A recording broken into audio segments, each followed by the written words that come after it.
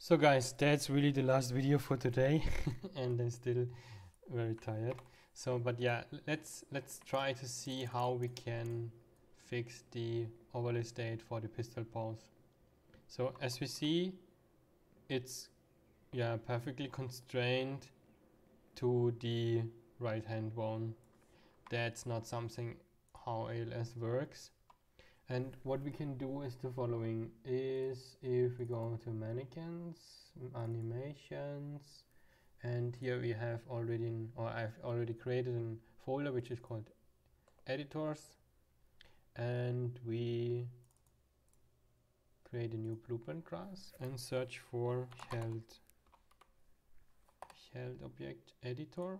Use this as a base. Select. That's something from TTToolbox as well. Say bp_ue5 Manny held object editor base. Open this one. Set here skeleton mesh. Set this for mannequin. SKM mannequin. So we compile, save everything. And also what we do as well is, if we close this again, we do a right click again, create child blueprint class, and we say here UE5 Manny 1H pistol pause. There's a typo, pistol pause. And we can set, so far I remember, also a name.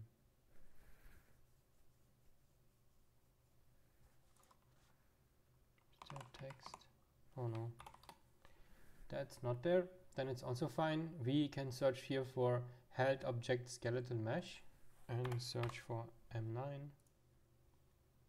We can search for 1H pistol pause, UE5 Manny, and we need to use the animations which is called poses. That's the one that's used in overlay states, and as you see, we have here a lot of curves which are correctly retargeted now. And if we store this one into our level, we can also select this one. I'm liking to move them here. So how can we use this tool now? So what we can do is setting the bone name and so on, and we can move around the held object basically. I'm using most of the time a frame where I have straight arms or so to get a good estimate basically. So here's frame 4. And then we click here on this held object scene component, and we can move around this pistol here. So something like that. Sure, you can disable the grid, then it's way better and way more precise. I'm already having some values, so I will just move on a little bit faster and getting those values. So you can basically store them in the clipboard as well. So here I'm having the location, also share this in the link of the video, and we can do here on click on paste. Same for this one, we can click here on paste. So it's for the rotation, it's here, click on paste, and then we should have a proper location. So let's see if we can apply this to this one. Why it's not working?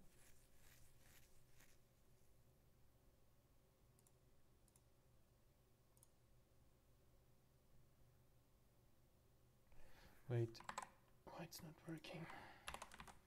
So again, those locations, paste.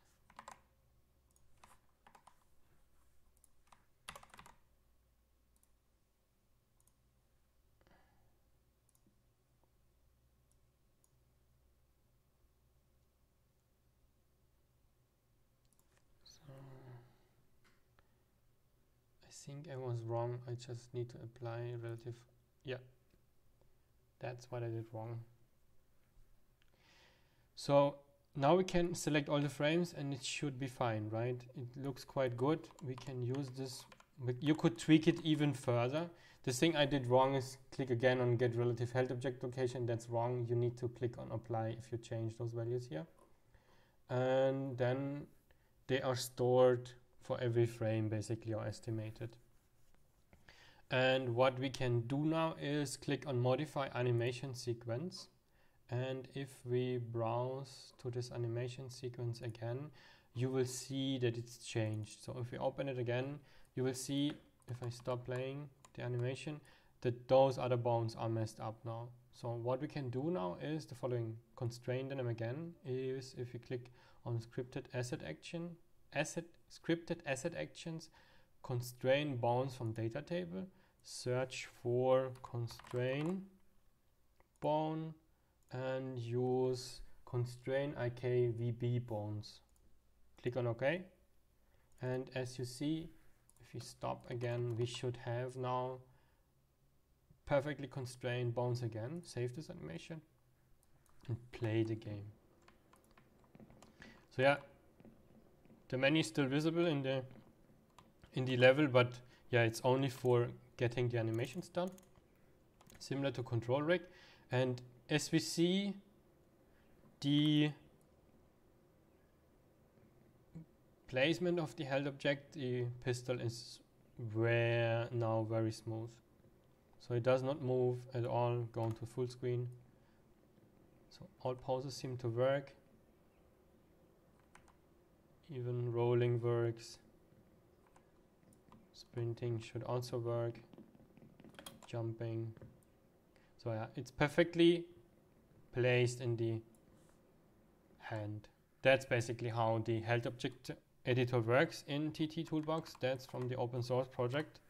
I'm still working on a version with ControlRig, which I will hopefully publish soon on the marketplace.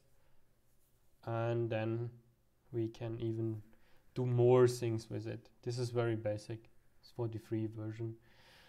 So yeah, guys, I will now end the session here and really hope that you're still enjoying the series and wish you a very successful retargeting journey again. See you soon. Goodbye.